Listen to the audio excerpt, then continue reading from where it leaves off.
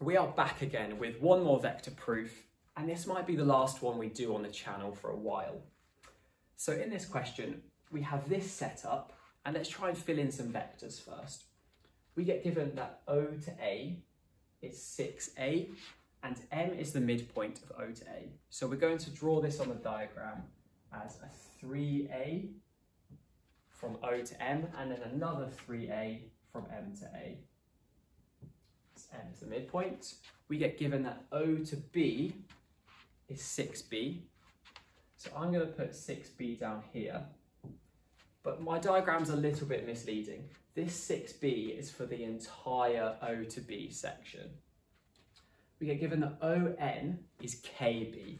So I'm also going to represent this up here as KB. But again, just being really, really clear, this KB is just for O to N. The 6B is for the entire OB vector. We also get given that B is the midpoint of AC. So we're going to have to use that a little bit later. Let's see then what we need to do. MNC is a straight line. So what this normally means in vector questions is we should find the smaller part of this line. So we want to find the vector MN. And then later on, we're going to find the vector MC and work with them being scalar multiples of one another. Let's start off with MN then. So to go M to N, you want to go from M to O and then O to N. So we're writing M to O plus O to N. And this vector is really easy to find. M to O is our minus 3A vector. And then going from O to N is our KB vector. So minus 3A plus KB.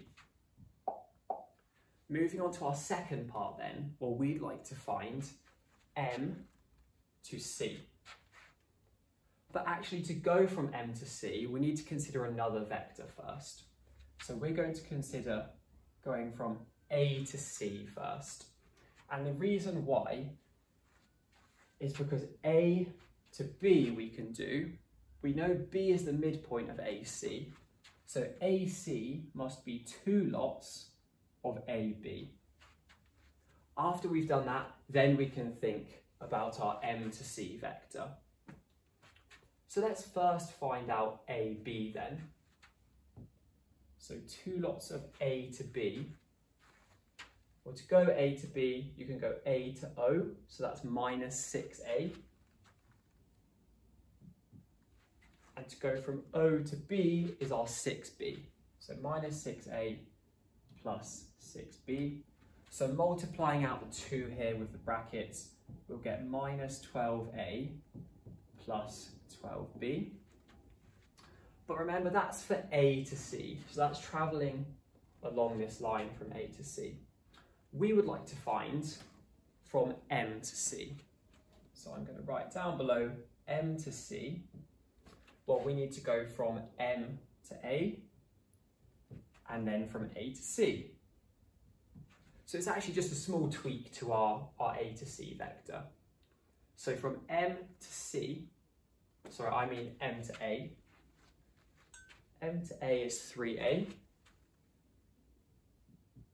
And now we want to add our A to C. So that was this one. And that was our minus 12A plus 12B. So minus 12A plus 12B for our A to C vector. Sorting these out then, we're going to get minus 9A plus 12B. So this is our M to C. Okay, switching colours once again. Now we use the kind of thinking of us saying, well, M to C is some multiple of M to N because they're on a straight line together. So let's write our 2 vectors. M to N is minus 3A plus KB. So minus 3A plus KB.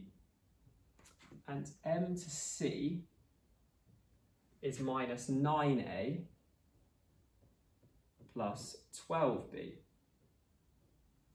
What we're saying, if they're on a straight line together, is that these two vectors are scalar multiples of one another.